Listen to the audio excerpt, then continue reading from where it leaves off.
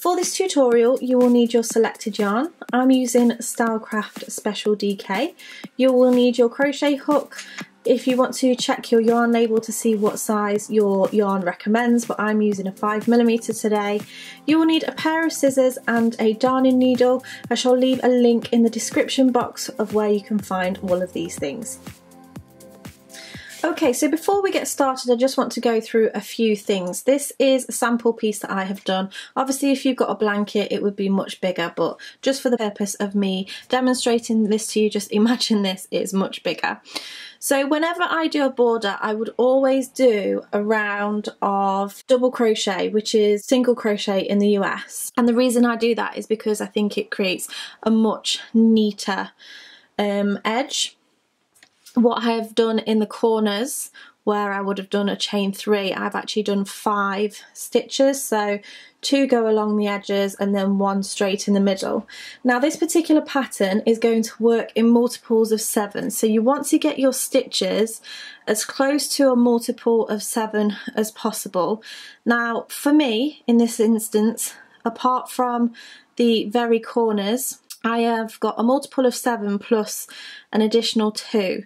So what I'm going to do is count the 2 here, so ignore the corners, count the 2 back, and then this is where my multiple of 7 would work. So as I've done this round of double crochet, I've tied it off so that I can start my stitches in that space just here, and it just calculates a bit better for when you're working in the corners. So I'm not working in the very corner stitch, I'm missing 1 stitch and I'm going into this one just here. So as I say, that might be a calculation that you have to sit and work out how it might work best for you, but hopefully if you keep watching you'll see how the corner works and you can decide what's best for you at that point. So I have just attached my yarn into the space where I want to start. I'm going to grab the yarn and pull it through, and I'm going to chain 1, and that's going to class as our first stitch. We're then going to skip 2 spaces, so 1, 2, and in the 3rd space along we're going to do 3 treble crochets, so that's double crochet in the US. So that's yarn over, insert into that 3rd stitch along, grab the yarn, pull through, you'll have 3 loops on the hook, yarn over, pull through 2, and yarn over, pull through 2, so that's 1. We'll do that again, 2, and 3, and at this point we're going to chain 3, 1, 2, 3, and then we're going to slip stitch into that first chain. So you insert your hook, I like to grab both of the parts of the chain, grab the yarn and pull through, and that makes your little knobbly bit at the top. We're then going to do another 3 treble crochets into that same space. So 1, 2, and 3. And then what we want to do here is anchor down that section. So we're going to skip 2 stitches again, 1, 2, and then do a double crochet into that 3rd stitch along. So that will be a single crochet in the US. So that is pretty much your pattern repeat. So I'll show you that again. We're going to skip 2 and then do 3 trebles into that 3rd space along. 1, 2, and 3. You're going to chain 3, 1, 2, 3, and slip stitch into that very first chain that you created. So grab the yarn and pull through, and then you're going to do 3 treble crochets into that very same space again. 1, 2, and 3, skip 2 chains and then do a double crochet. So I'm going to go ahead and do another one of those. So I'm just going to get you to pause the video for a moment, and then I'm going to take you across to the corner and show you how to adapt for your corners. Okay, so I've just done the corner. Don't worry, I'm going to undo this and show you what I did, but I just wanted to talk you through. Now, whenever you're doing a border and a corner, you're always going to have to adapt to whatever work that you're doing. So me just giving you one technique might not work on your piece of work, so you have to kind of be adaptable.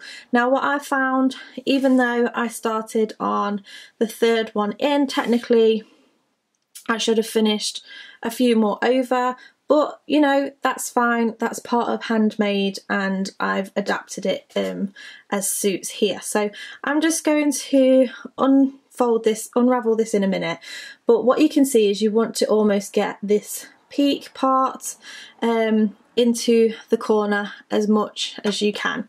So I'm going to unravel this and then show you what I did. So my last double crochet finished here, and I could have just missed 2 and then done my my triangle picot stitches in this very corner here. But what that might have done is made the corner turn up a little bit.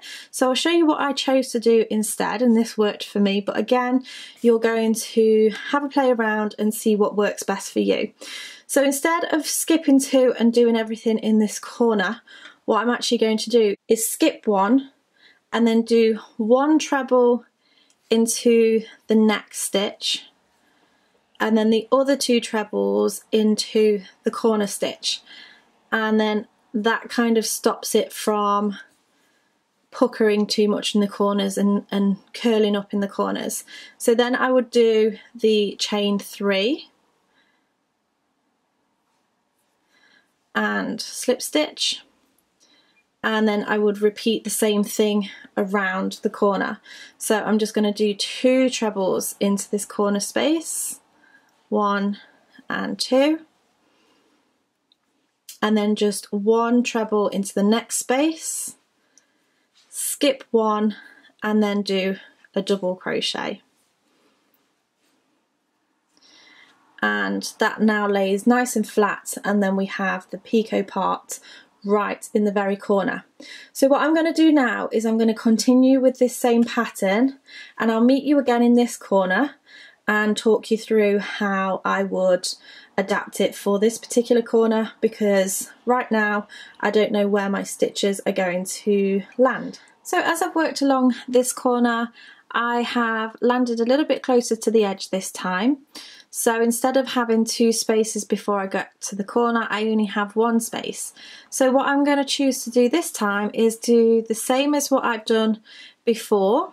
So with the 3 stitches, the chain 3, and then the 3 stitches all in the corner, and only miss 1 stitch because they're going straight into the corner, it's not going to pull on the work. So that's what I'm choosing to do here. So I'm only skipping 1 stitch this time.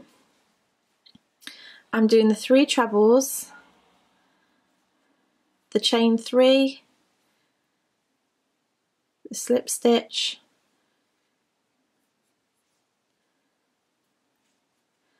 and then the 3 trebles again. 1, 2, and 3, skipping 1 as we have just done, and then double crochet. And you can see, because we're not stretching into the corner, that doesn't cause it to curl in that case. So hopefully, now that I've just talked you through the way that I would tackle the corners, you might be a little bit better equipped to deal with how you tackle the corners in your own work. And you're just pretty much going to repeat that all the way round. So you would just go straight back into the pattern along this side.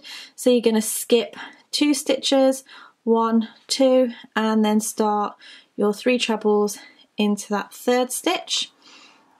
I'm going to pause the video, work my way all the way around, and meet you back to show you how to finish off. So I've now worked my way all the way around this square. I found that the opposite corners were the same when it came to working the stitches, and now I have come to the very beginning where I am going to slip stitch into the 1st stitch, just like so. I'm going to chain 1, grab my scissors, snip off the yarn, and then pull that thread out. Pull that nice and tight, and then all that would be left to do is to sew in your ends into the work. So that is your Triangle Picot Edge. I really hope that you've enjoyed it. If you did, make sure you give me a thumbs up. Subscribe to keep up to date with all of my latest videos. Thank you so much for watching, and I shall see you again next time. Bye!